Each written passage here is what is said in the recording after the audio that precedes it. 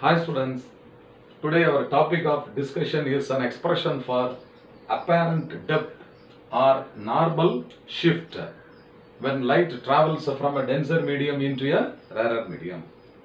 Now you take a glass tumbler and put a lemon inside it. Look at the level of the lemon from vertically upwards. Then you pour some water into the beaker or the tumbler and view from the top. You can see the elevated position of the lemon, or even you can try with the coin. Why this is elevated? It looks elevated. That is because of this normal shift. So apparent depth depends on this normal shift. This is because the light travels from a denser medium into a rarer medium. The apparent position of the object, okay, we are observing. So when you go to swimming pools and look at the bottom of the swimming pool from the top, you will feel as if the floor of the swimming pool is very closer to you. This is also based on this normal shift.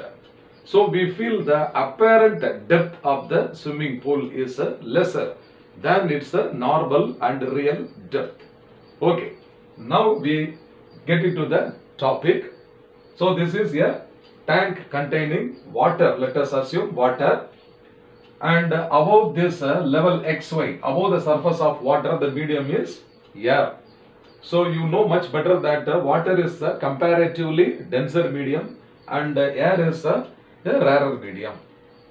I have placed a point object O at the bottom of the tank. So O is the point object and it is located at the bottom of the tank.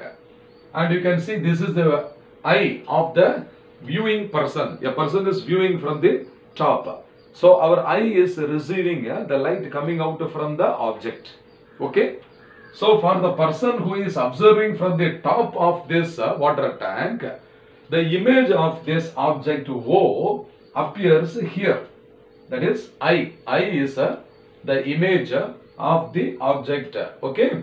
So it appears closer to the eye. So the distance of the point object, okay, the distance of the point object to the water level XY, this is the real depth. This is the real depth of the tank. And the distance from the image to the top surface of the water is called the apparent depth, and that is denoted as d dash. So what is small d represent here? Small d represent what? It is the real depth of the water inside this tank. And what is the d dash? It is the apparent depth. That means the distance from the image to the top surface of the water. So we need an expression for d dash in terms of d. Okay, before deriving itself, can you understand that d dash is smaller than d? Yes, of course. D dash must be smaller than the real depth d. Understand? Okay, now the same picture, one side, you see here, the light ray actually traveling from the point object up to the surface of water, that is up to the point B. It travels straight along the path OB. So inside water, the light is traveling along which path means it is OB. After which it has to come into the air medium, which is the rarer medium. So it will bend away from the normal. Okay. So when the light is coming out from the point B, it travels a path BC away from the normal. It deviates away from the normal. Similarly, another incident ray which is traveling in the direction O to A inside water. Okay. When it comes out, it travels along the direction AE. So they are all deviating. So this is due to refraction, okay, from a denser medium into a rarer medium. Suppose if you produce the two refractor rays back, produce by dotted lines, so that these two rays will meet at the point O. If you produce these two rays BC and AE back, they have to meet at the point O. Is it not? So this one side of this tank is redrawn here, okay, in a enlarged manner. So you can very clearly see that O is the point object lying at the bottom of the water tank, and I is the image which is formed above the bottom. Understand? Okay. Then you see the incident ray OB. This is OB, which is the incident ray inside the denser medium, water. And when it comes into the rarer medium, air, it is deviating. It is deviating along BC. Okay, along BC. Now I produce this ray BC in the backward direction by dotted line. So where it meets the line OD, the normal, okay, where it meets the normal is at point I. So I is the image of the object, and the distance of this image I to the point D on the surface, that is called as D dash, that is the apparent depth. We need expression for this D dash. And O to D, this is the real depth D. Then the ray, incident ray OB is making an angle with the normal, that is called as angle of incidence I. Angle of incidence I. And another normal is drawn at the point B. At this point B, the incident ray, okay, which traveled along OB is coming out slightly deviated away from the normal. So the angle made by the refracted ray BC with this normal is called a small r, that is angle of refraction. So this is angle of incidence I, this is angle of refraction R.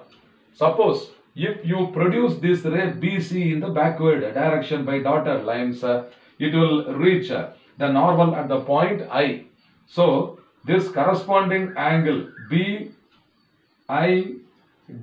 this angle must also be equal to R. These two angles are corresponding angles.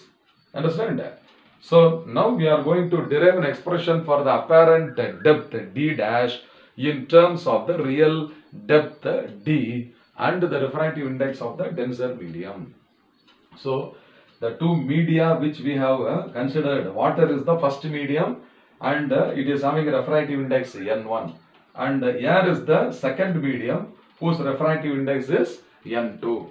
Now shall we start the derivation, students? Fine. Now from Snell's law of refraction, we have studied that sine of the angle of incidence divided by sine of the angle of refraction is equal to the refractive index of the second medium N2 divided by the refractive index of the first medium. The same Snell's law in a product form I am going to write. Product form.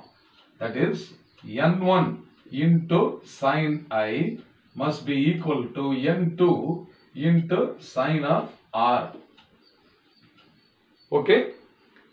Now I is the angle of incidence and R is the angle of refraction. When you are viewing any object above the water surface, the small area of the eye only is receiving the image. Therefore, the actual value of these two angles I and R must be very small. The angle of incidence and refraction must be very small. Okay. So I will take since angle I and R, okay, they are very small. Okay, they are very small. This sine of I is very nearly equal to the tangent value of this I, and sine value of R is also nearly equal to tan of R. So in this equation number 1, instead of sine I and sine R, I can also substitute tan I and tan R. So equation 1 now becomes N1 into tan of I is equal to N2 into tan of angle R. So this is equation 2. Okay. Now very simple. We are going to substitute the value of tan I and tan R from the diagram. Now you see here, there's a triangle, right angled triangle DBO. There is one right angled triangle DBO, and here is the angle of incidence. So in this triangle, in the right angled triangle DBO, O. What is the tan of? Tan of the angle of incidence I. So this is tan of any angle is equal to what? Opposite side by adjacent side. So this is opposite side, which is the side opposite to this angle I, divided by the adjacent side. So which side is opposite to this angle I in the triangle is DB. Is it not? It is DB. And which side is the adjacent side? Adjacent side is DO. So this is a DB divided by DO. Similarly, you look at another right angle triangle DBI. Okay. So it is also right angle at D only. So in the right angle triangle DBI. So this is a DBI. What is the tangent value of this angle R? I am going to find out the tan R. You tell me now, what is the tan R? This is also equal to what? Opposite side. Okay, opposite side divided by adjacent side. So, which side is opposite to this angle R? Again, DB only. So, same DB. This is equal to DB divided by adjacent side is what? DI.